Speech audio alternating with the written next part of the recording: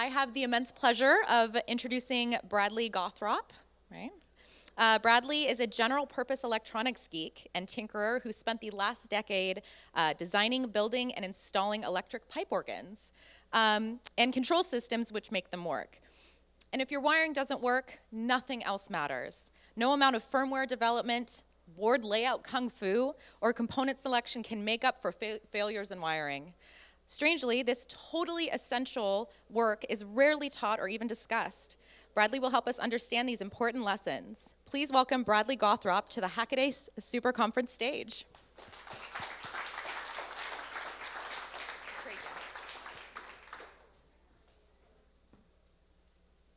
Can everyone hear me okay? Excellent. So here's an experiment you can do. Give your first conference talk to a bunch of people who know way more than you do about the area of expertise, whom you respect, and make sure to give it on the second day so that you can spend the first day answering the question, what are you talking about? And discover that the areas of interest are not necessarily the ones that you wrote about as much. So I hope you'll forgive me if I present out of notes and I don't look up. I promise I still like you. So we're doing wiring boot camp. I'm talking about wiring. Spoiler alert, wiring is the process of connecting things together with wires, not the programming environment. If you were hoping for a talk about the programming environment, you can throw vegetables, I'm sorry. So I'm very glad you're all here because trying to pitch a talk on wiring is like among the top 5 most boring things you can imagine, right? Like, ooh, a half an hour on wiring, sign me up. Everyone's really excited about that because, you know, to most folks, you tell them you're going to talk about wiring. A half-hour talk about wiring is like a cooking show where they spend an entire episode talking about the washing up. Like, we're going to do half an hour on washing up today. Or today on the New Yankee Workshop, sanding. It's going to be good fun. In reality, though, learning to deal with wiring and making cables is more like code commenting. Though, I guess that probably doesn't help the pitch for it being exciting. So, as you heard, I'm Bradley Gawthrop. I spent the last 10 years building pipe organs, and here's another experiment you can do at home. If you want to see someone's brain crash, the next time you check into a hotel and they ask you why you're in town or what you do for a living, you can say you build pipe organs. So, if you try that, the reaction you get will be identical to if you had said, I shoe and groom unicorns. They do not know what to say. They will stare at you for a moment and then they'll go, organs? And you'll go, no, not those kinds of organs. And they'll go, organs? And you'll go, no, not those kinds either. I build pipe organs. Those are the kinds of organs that I build. Now you may want to know, yeah, very good, thank you. That one's not one of mine, I should hasten to add. That one predates me by a long time. So usually once you mention Phantom of the Opera, you can get people around to thinking of this kind of organ. Now you may wonder to yourself, so, you know, pipe organs have been around since the wheelbarrow was emergent technology. What does this have to do with wiring? And the answer is my homeboy Robert Hope Jones here. Robert Hope Jones was sort of the classic Victorian mad scientist inventor type, right? And after basically inventing the British telephone switch stack, he decided that he would build pipe organs for a living. Now, a guy like that looks at a machine like that and predictably says, you know what this needs? This needs hundreds of electromagnets. That's what this needs. So, at this time, you're talking about 1895. As it happens, a lot of the things that put upper boundary limits on how big and how ludicrous these already big and ludicrous machines could be were mechanical. So as soon as you bring electricity to the equation, like the doors have been blown off. Like, do you want tens of thousands of pipes? Sure, we can build organs with tens of thousands of pipes. Do you want to play them from outside on a long cable that runs back into the building? Sure, you can play it from outside, why not? But you're not going to get by with this anymore because the organs are huge now. You need more keyboards, obviously, and you're going to need switches and buttons and gadgets of all kinds. And by the time you're at the end of that sort of design process, eventually you get here. Now that is the input device for a machine that is 7 stories high. It has 28,750 pipes. It weighs about 287 tons. This one's in Philadelphia. This is in a department store. That's a long story, don't ask. Just the blowers supplying that puppy with air total 168 horsepower, so that'll give you some idea of the kind of scale that you're talking about. So if you are wondering how a musician sitting in the center of this is going to get anything done out here while also playing, the answer is that these little round buttons underneath the keyboards store and recall sets of positions of the controls on either side. And remember that this is from before the age of the transistor, so that happened with far away from this machine. It's all been wired to a K or so of pneumatic read-write memory. Have fun building that. This was also in the days before serializing, so as you can no doubt imagine, this involved a lot of wiring and switching arrangements that were all pneumatic as well, and the sorts of things that would have blown Johann Sebastian Bach's brains right out of his ears, because this was the sort of nonsense that you ended up with acres of in the switching stacks of pipe organs, rooms upon rooms of this kind of thing. So, in short, for a time, pipe organs were neck and neck with telephone exchanges as the most complex electrical installations being built in the United States. Now, transistors changed some of that, and serializing changed a lot of that, though not as much as it probably should have. But the organ builders today still run a lot of wire, and it's always unique. So automation and sourcing out your harnesses is not a thing that we can really do.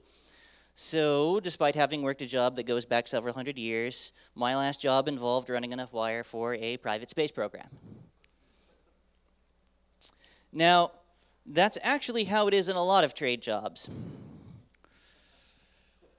The thing is, outside of the trades, most makers and even credentialed electrical engineers have pretty much this reaction to the wiring problem, right? They're always sort of secretly scheming in the back of their mind to make it someone else's problem. Like, we'll put that on to the guys in production, and that'll be great. But, you know, it's something we tend not to think about at all, or we tend to think about it only after all the prototyping and stuff has been done. This is sort of the default mode for that discussion. People quick and dirty the stuff together, and then they think of worrying about wires and connectors and that sort of thing as a form of premature optimization, which is not quite right. If that's your view, I do want to change your mind, but it's important to understand the reason that I want to change your mind and the reasons that I don't. I'm not trying to have you make tidy cables because I am tidy. I am not a tidy person. This is better than normal. If you really doubt me, you can talk to my partner. She'll clear you right up. I'm not here to sell you on tidiness for its own sake. I'm not here to feed you a line about elaborate wiring giving you a deep zen in the art of cable lacing craft satisfaction.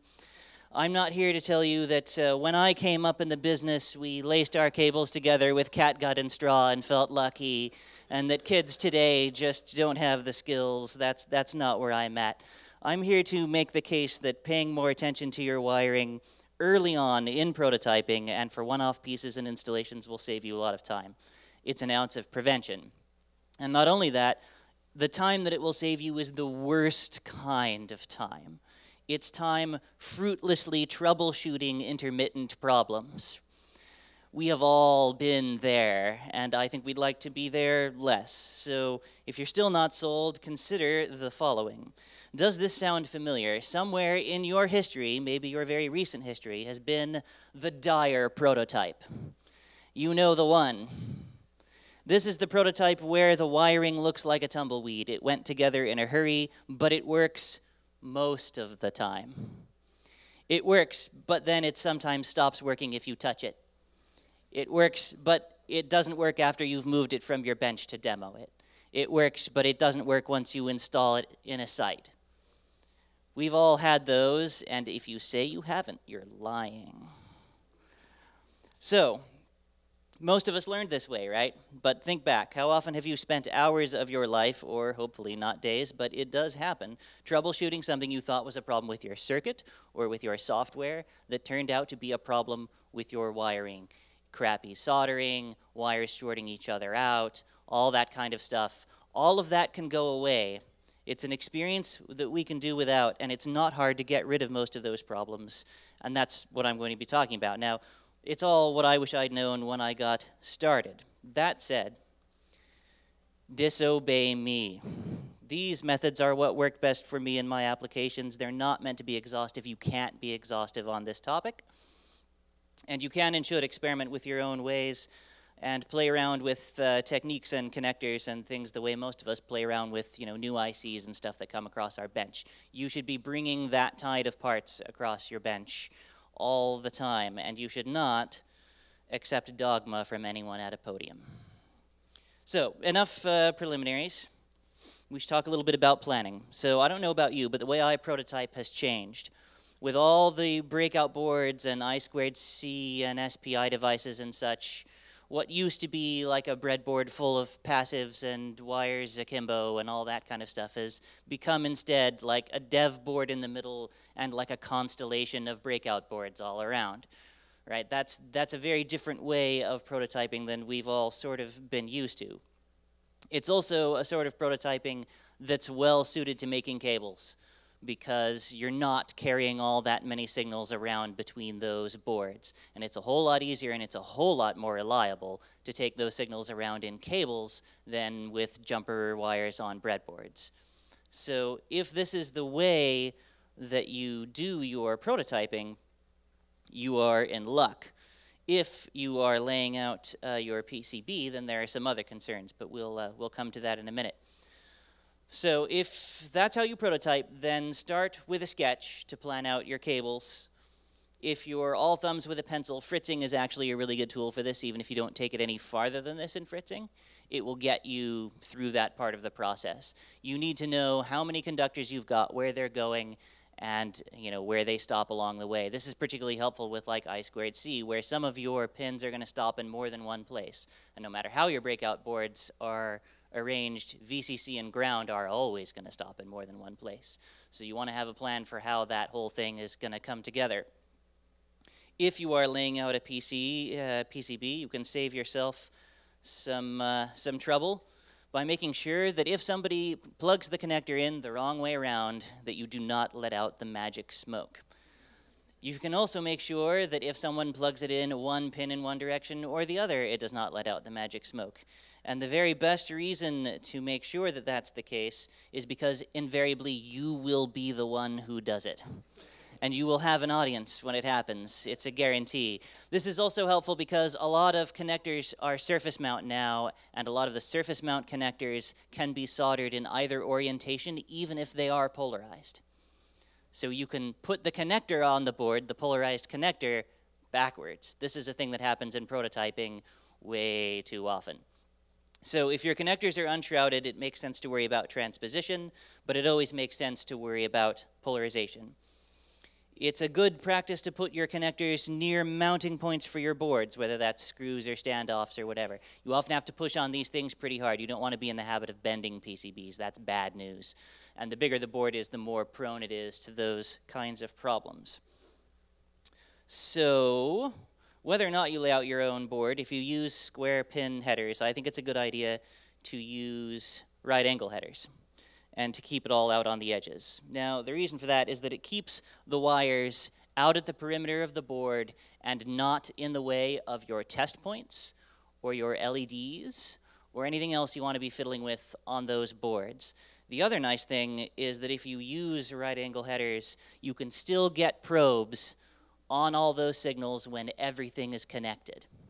So you don't have to slightly pull a connector out and try and sneak. I know I've done this. How many of you have done this? Okay, that's what I thought. So use right angle headers, and then you can stick the little grabby probes that they make on those things even when everything is working properly, or should be working properly. At least everything is connected properly.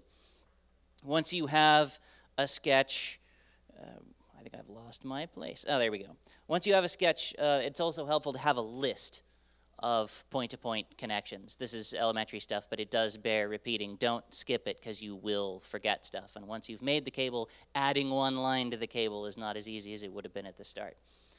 So once you know what your cable's going to look like, then you need to start worrying about wire. Now, when I was new, the array of wire options was a little bewildering. We're going to talk a little bit about the details individually, and then I'll give you some shortcuts. Obviously, the first thing everyone thinks about is gauge. For lab use, most of the time, if you do the math on current, which I assume everyone in here knows how to use Google well enough to do, you'll get away with keeping 3 sizes of wire. For me, those sizes are 24, 18, and 12, but it's going to depend on your work. But for most of what you do, something to carry signal, something to carry a moderate amount of current, and something to carry supply amounts of current will do you. And there are good reasons to keep it down to just 3.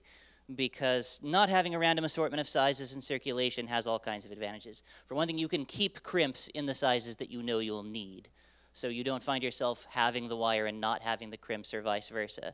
It lets you keep strippers, the ones with the little set screws on them, set up for those sizes. If you don't have $100 to drop on really nice automatic wire strippers, the little ones with the set screws on them set in those sizes will save you some time and money, and you'll get a good sense for how big your bundles will be, which is helpful if you have mechanical considerations to worry about. If you have to drill holes for these cables to pass through, if you have to bring them around corners, you'll use those sizes of wires often enough to get a really good sense going for what they're going to be like.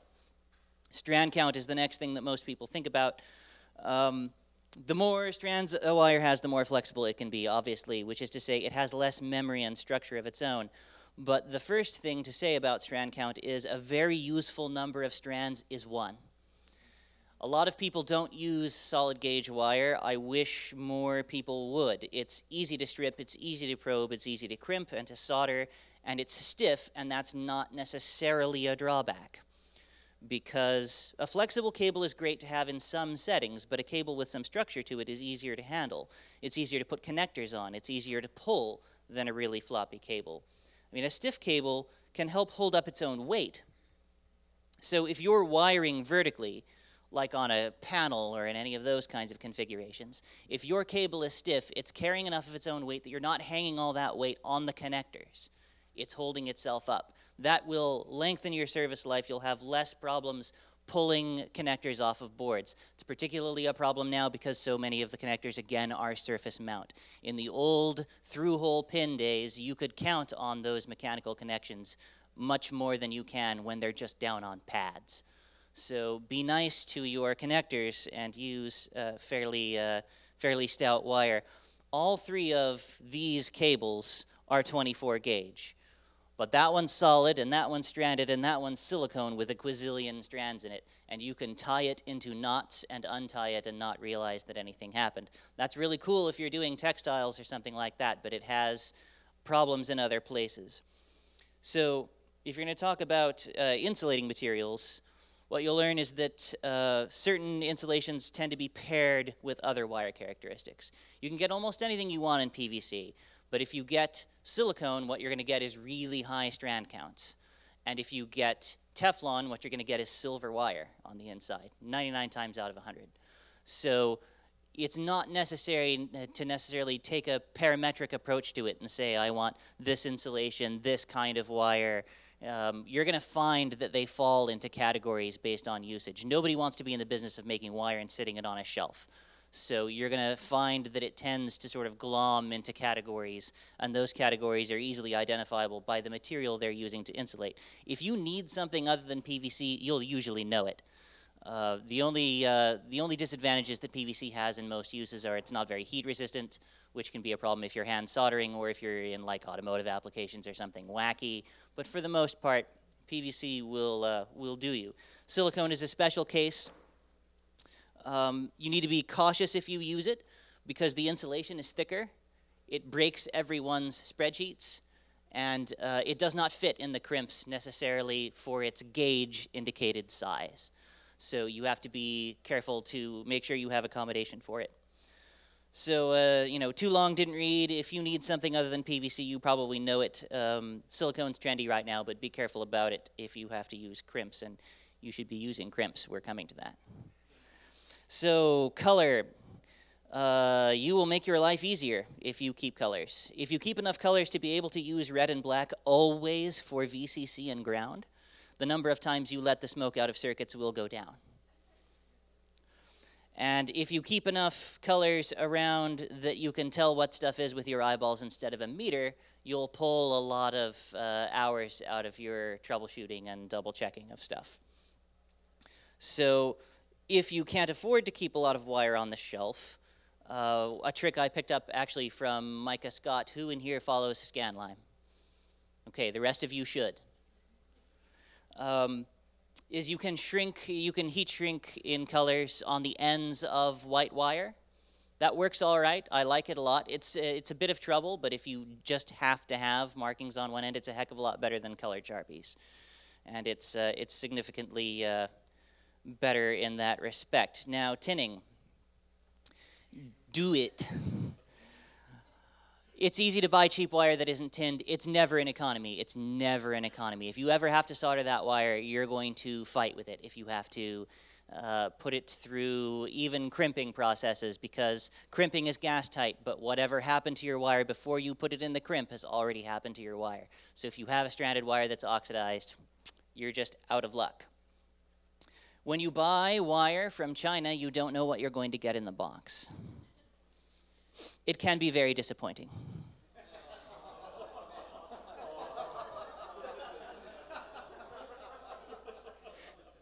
You can get bargains, but make sure that you check what has come back in the box, because you can just have your whole day or whole project ruined, and you don't want to be that guy. Wire can actually be really hard to buy, as odd as that sounds. Unless you're buying gigantic quantities or very small ones, it's hard to get consistency. I'm including some of my favorite suppliers in the additional materials for this talk, which will go up in the next couple of days online, and I'll give you some part numbers for that and crimps and other things. But you're going to have to experiment. You're going to have to audition your wire suppliers.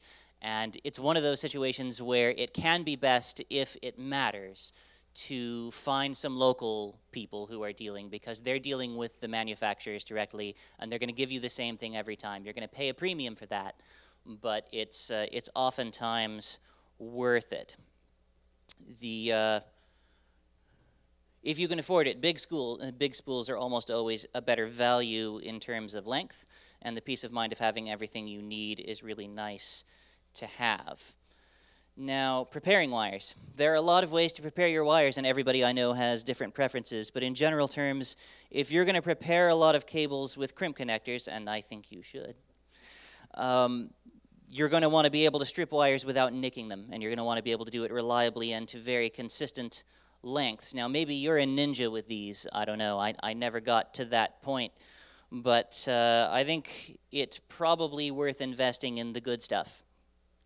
And I will not advocate that you buy $300 crimping tools from Molex, but I will advocate buying $100 automatic wire strippers from WIA.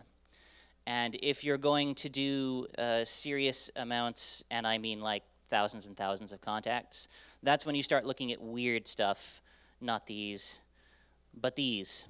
This is a mains-powered electric wire stripper.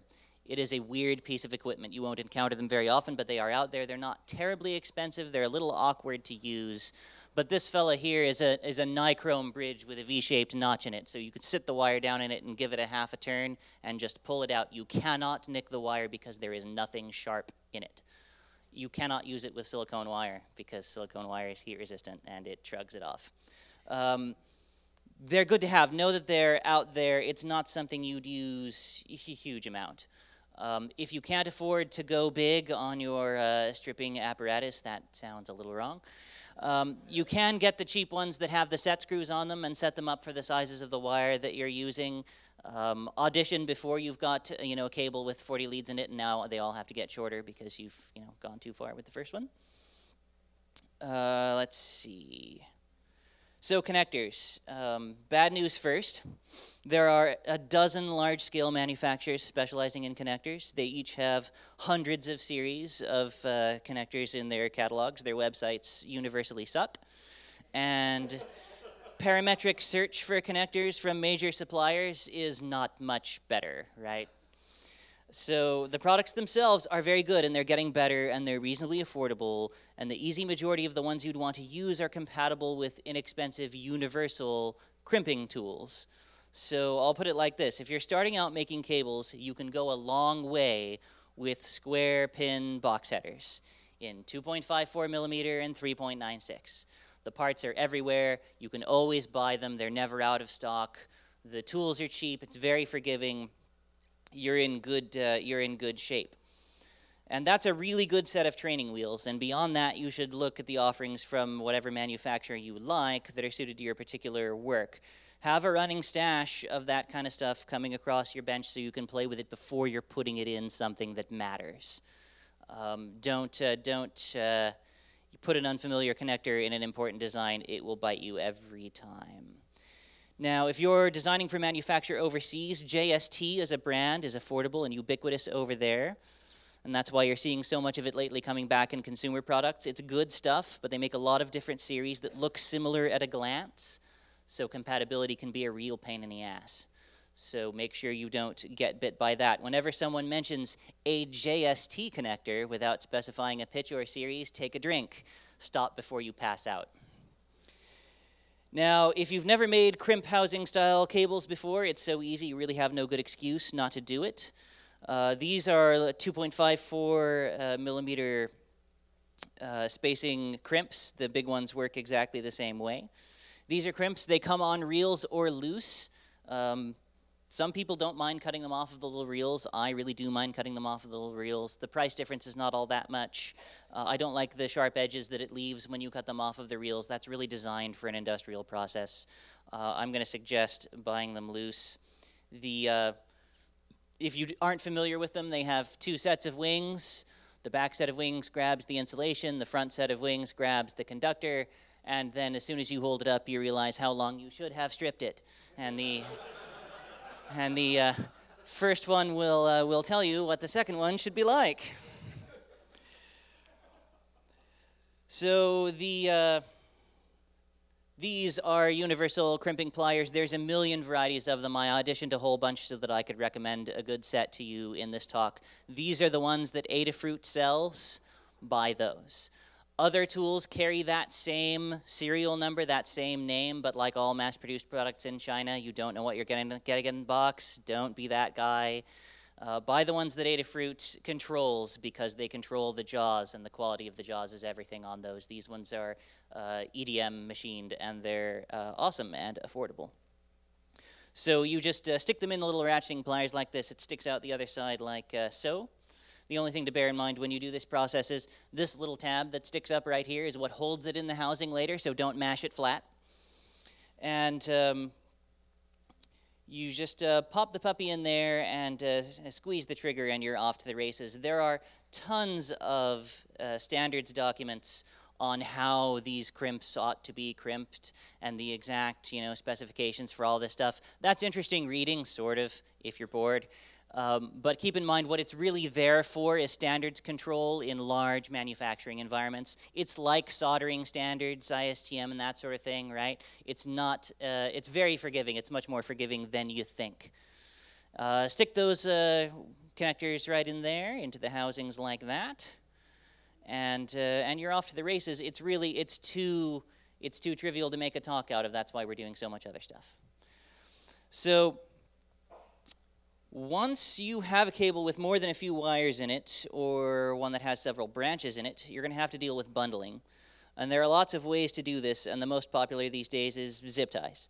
Braided tubing also works well, and it looks nice if you start early, like before your connectors are on. This is the heat shrink conundrum again, right? How many of us have done that one? Now, I very rarely use zip ties because I'm seemingly always out of the right size, and cutting off the tails is annoying, and I don't like the way that it bulks out the cable with lumps that catch on everything and make the cable harder to manage. So this is where we come to the gospel portion of the program. Because I am going to ask you if you have a few moments, ladies and gentlemen, to hear the gospel of cable lacing. 99 cases out of 100, I am going to use cable lacing. There's a great deal of misinformation that goes around about cable lacing, and unfortunately we don't have time in the talk to actually teach how to do it thoroughly. I had a good chat with some people at Hackaday earlier today. There's going to be a video on cable lacing that I'm going to do for them very soon, so be watching out for that. But the pitch is this: cable lacing is dirt cheap, it's really fast, it lies flat, and it's quick and easy to rework if you know how. And unless I'm making many identical cables, I rarely do anything else. For the uninitiated, cable lacing involves trussing the cable up with flat waxed twine and knotting it at intervals. So for many years it was the standard in telephone work. It is still the standard in aerospace work for all kinds of good reasons. If you take a little time to learn it, you will not look back. However you bundle your cables, however, you want to restrain them up close to the connector when you can, so that the wires being pulled, if it gets pulled to the side, don't put all the strain on the last pin, the farthest one away. If you bundle it up close to the connector like this, then you won't get that kind of problem so much. So now we're down to the oddments. Sorting out part numbers for compatible crimps, housings, and all that kind of stuff is, once again, a real pain in the ass. Don't try and work it out from your favorite providers' related products as they come up. I know it's tempting. It seems like, oh, that looks right. It's never right. It's never right. Don't do that. It's not reliable. It's confusing as hell. One good place to figure out part numbers is actually from the websites of the manufacturers. But weirdly, one of the best ways is to consult the page-formatted catalogs of your favorite distributors, like Mouser and DigiKey, because all of the stuff for that series of connectors is all together in that place. I know that most of us gave up anything page-formatted a long time ago, like, give it to me in the browser. What is this PDF nonsense? But in this case, that's what you want, because they've gone to the work for you of putting it all in one place, and it's almost always better than the better job of it than the manufacturers do. So we're going to see this particular example is Mouser, by the way. And Mouser used to be, I'll give this quick tip, it used to be easy to get to the page of a catalog for a product from Mouser. It used to be a link right there in the page, and they moved it. It is still present, but it is now in the Documents tab where the datasheets are. I don't know why they did that. Tools. If you have been scared off by seeing connectors or tools listed with a crimping tool that costs $11,000, you don't need to worry about that most of the times. Don't let it freak you out. You can almost always find a generic crimping tool to do the job. Some manufacturers helpfully publish data sheets for their crimping tools that have dimensional drawings. That's very helpful for those situations. It makes it easy to know what you're looking for. Oftentimes, drawings of the crimps themselves will also give you the same information. There are weird ones out there for which weird tools are required, but they're easy to avoid. The real reason that they make tooling like this is because they want to sell turnkey cable production to mass manufacturers, and they don't want to support anyone else, the results of anyone else's tooling. And money is not a big issue in those situations, so they're expensive and wacky. Screw terminals. How many people in here hate screw terminals? Okay, I understand. I bet many of you have put stranded wire in screw terminals and mangled it so badly that when you had to move it to another port, you couldn't make it work anymore, and you had to cut it short and strip it again. That happens often. How many of you have not been able to get it gripped tightly enough in the screw terminal to be secure without trying to screw up the actual soldering of the screw terminal? All of these problems occur because it is not that screw terminals inherently suck, but because we are missing an important piece called the bootlace ferrule.